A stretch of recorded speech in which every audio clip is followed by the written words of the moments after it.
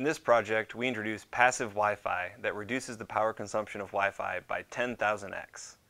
Here is a passive Wi-Fi device that is generating a Wi-Fi beacon at almost no power, and you can see this beacon on an off-the-shelf smartphone. Traditional Wi-Fi radios have digital baseband and analog RF.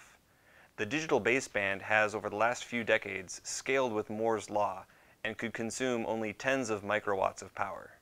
However, analog RF has not seen such scaling and consumes hundreds of milliwatts of power, making Wi-Fi very power-consuming. Passive Wi-Fi reduces power consumption of Wi-Fi chipsets in sensors, smartwatches, and phones by reimagining the way radios are designed. Instead of every device having both digital and analog RF, now the passive device only has digital baseband. We delegate the analog RF to a single plugged-in device. But how can you generate Wi-Fi packets without an analog RF front end? The key insight of passive Wi-Fi is to use reflections to create Wi-Fi packets. A plugged-in device generates the continuous wave RF signal.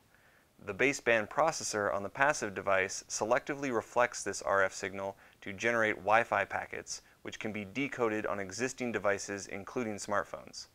With this technique, we can synthesize all 802.11b Wi-Fi data rates while consuming only 15 to 60 microwatts of power.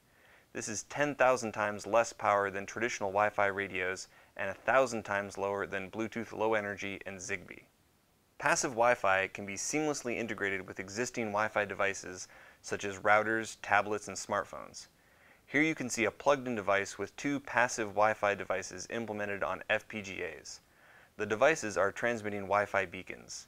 The beacons with SSID Passive Wi-Fi 1 and Passive Wi-Fi 0 are being received on a standard smartphone.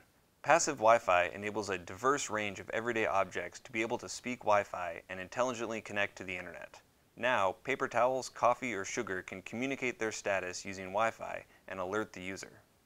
Passive Wi-Fi can bring ultra-low power Wi-Fi connectivity to the new era of the Internet of Things.